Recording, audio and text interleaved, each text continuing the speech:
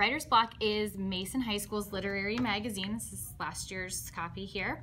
And it is a selection of writing and artwork that is produced by MHS students, and it is selected by members of the club, and then they take all of it, put it together, and create these pages where it features all of the writing and the artwork. There are so many kids in the building who are producing awesome pieces of writing, fantastic artwork, and this provides a way for them to have an audience for their work. It just really can strengthen that bond among students too, and it just gives you a wider audience for your work and a chance to celebrate that.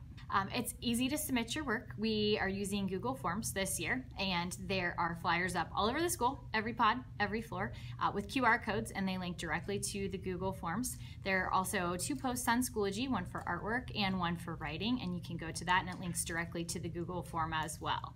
If none of that works for you, you're welcome to bring hard copies to my room, Z323, or you can even email them to me. The coolest part of it is seeing someone get published who maybe didn't always believe in their abilities to produce quality artwork or writing, and seeing them when their work gets published, because not everyone who submits gets published.